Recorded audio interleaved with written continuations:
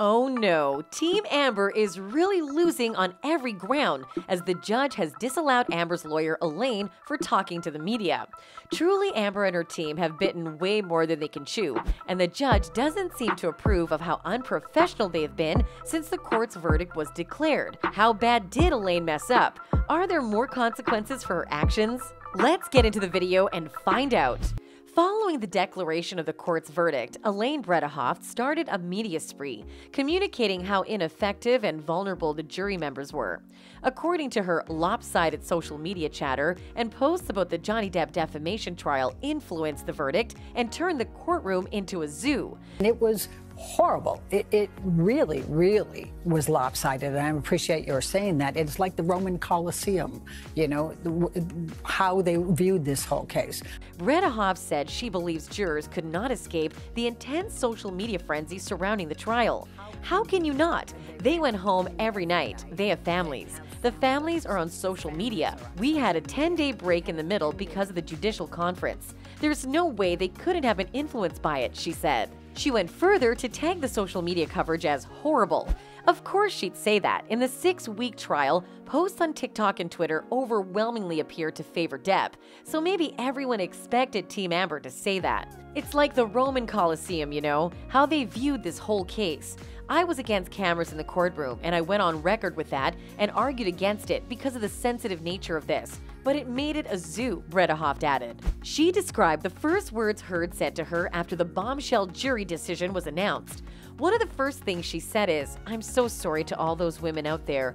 This is a setback for all women in and outside the courtroom," Redehoff said. She feels the burden of that.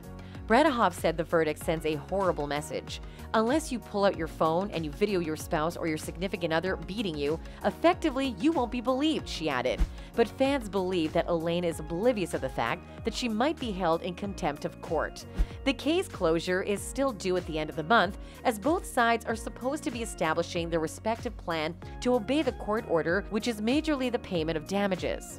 Elaine appears to be acting in contempt since these administrative affairs are still not complete for this case, and she is actually undermining the process in her interviews.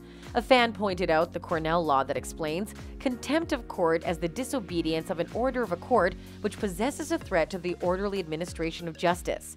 The purpose of recognizing contempt of court is to secure the dignity of the courts and the uninterrupted and unimpeded administration of justice. Besides, under the federal rules of civil procedure, Rule 70, a party that fails to perform a specific act under a judgment by a court can be charged with contempt.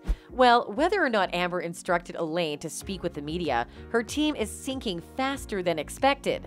Lovers of the Black Mass actor have shared their thoughts on how unprofessional Elaine has been these past few days. One fan wrote, "Gee, is someone a sore loser? We really feel for you, Elaine, just about as much as you felt for Johnny when you were telling all those heinous lies, and you and Amber were playing all those life-destroying dirty tricks on him. So cry me a river, Elaine." Elaine Redehoff is gaslighting the public, taking advantage of people who don't know the ins and outs of the legal system, misrepresenting the Sun trial and the decisions made about evidence for this one. "Dear true victims, you will be believed," another wrote. While some have claimed that they felt pity for Elaine during the trial, but with her action after the legal battle, they can't help but feel irritated by her. One fan wrote, "Many people were willing to give Elaine the benefit of the doubt after she cried after the trial because she had gone through a lot. People were willing to empathize with her. She was just doing her job as a lawyer. She should have kept it at that. She's just another AH after all. I really wanted to give Elaine the benefit of the doubt, but turns out she's in it for the fame and doesn't care if she's spreading more lies to get it. She's continuing to defame Johnny and slapping the jury and judge in the face," another added. It looks like Team Amber is creating a mountain of problems for Amber, and if not cautioned, Amber might completely part ways with her career. What do you think? Do you think Elaine destroyed Amber's chance of regaining her reputation, or talking to the media was a wise decision? Click on the comment section below and let's know what your thoughts are.